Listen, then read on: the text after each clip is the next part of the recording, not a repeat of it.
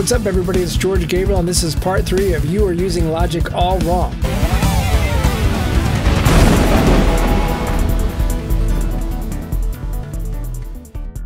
Now, in part 2, I showed you how to de-GarageBandize Logic and get rid of all those things that are preventing you from having more real estate to write your songs with. Things like getting rid of the dock, getting rid of those extra little faders and pans that are preventing you from having more bars, not being tempted by that big master fader on top, also squeezing your channels so you get more real estate on your tracks. And now that you set up your session exactly the way you want it, I encourage you to save it as an autoload or your own template as a jumping off point for everything that you do. That way you don't have to recreate the wheel every single time. Well, now that you're ready to start composing something, you're tempted by the library. And I'm going to show you why you never really ever want to use library. Check this out. So let's move on to the next thing. One of the things that you're doing wrong in Logic is you're using library. Now, I know it seems convenient to use library because like, hey, look, they've done this for us. They've organized all the instruments for us. They're all ready to go. And I have all these options. Let me tell you something. This is a deception. You do not want to use library because while it has everything set up nice and nice, what it's doing is crazy. Let me show you. So we're going to look at the library right now and we're going to see that they have lots of options. So you can start with a bass or a drum kit or, you know, guitar or keyboards. And you'll notice that I haven't have everything downloaded because that's by design. I never use the library. And you're saying, hey, the library is good, man. Like I use it all the time. Here's why you don't want to use the library. Let's just go to synthesizers, for instance. Okay, let's find this early morning lead. Let's see what we got here. So I dial this thing up, and what do I see? I've got 1, 2, 3, 4, 5, 6, 7 effects. Now, really, this better be a really good sounding sound for 7 effects. This better knock my socks off. Here, let's see what we got.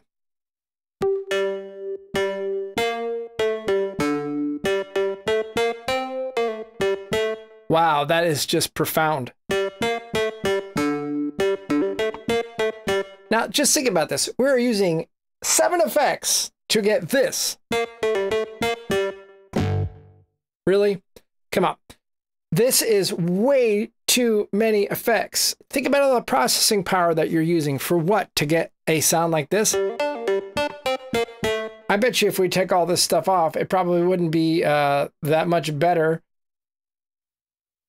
How profound are these effects affecting this? Practically the same sound, maybe a little less reverb, whatever. But the point is, why? Why do we have to have all these effects on this? This is almost absurd. Let's take a look at something else. Gritty lead. Oh, same deal, except now we've got additional buses. This really better be good.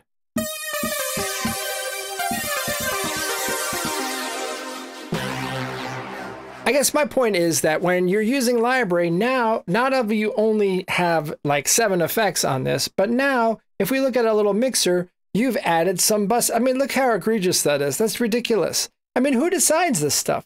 Like, hey, this sound is really good, but you know, if I put a compressor and some EQ and let's put an ensemble and a phaser on it, and let's throw a little overdrive and stereo delay, and then let's compress it again.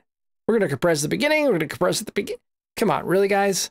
And then we're going to throw it on a couple buses. And by the way, we're going to throw some choruses on those buses, but we're not going to turn the choruses on because, you know, we might want them, we might not want them, but let's just throw them on there.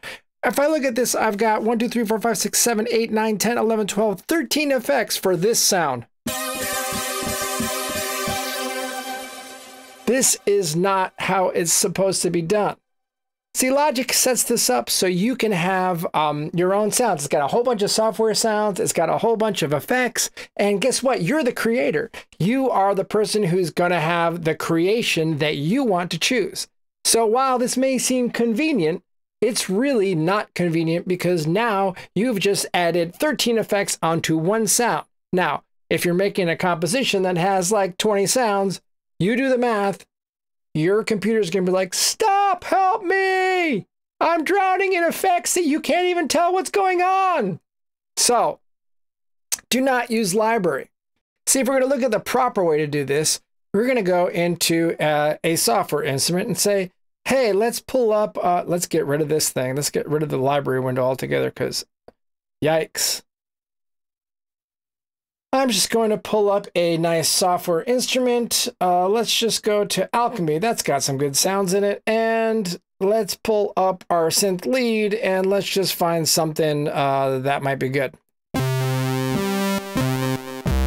I mean, really, is this sound that much different than the one that had 13 effects on it and, you know, with 2 additional buses? Not really. This is the proper way to do it. You actually want to just dial up a synth and find your sounds. So I go through these sounds until you find something you're like, hey, I like this. Now this is already pretty affected as it is. Why would I need to throw a compressor, an EQ, another compressor, phaser, ensemble? It's really already here.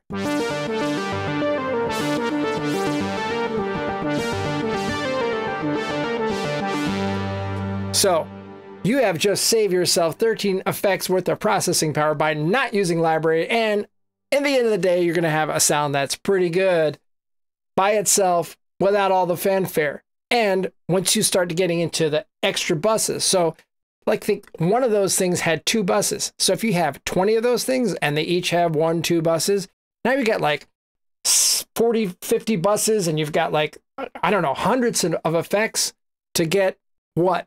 What's the advantage? Do not use library. It is just ridiculous. I mean, you can download the sounds. Hey, download them all. Everything they got, but do not dial them up using library because you're going to have a processing nightmare on your hands.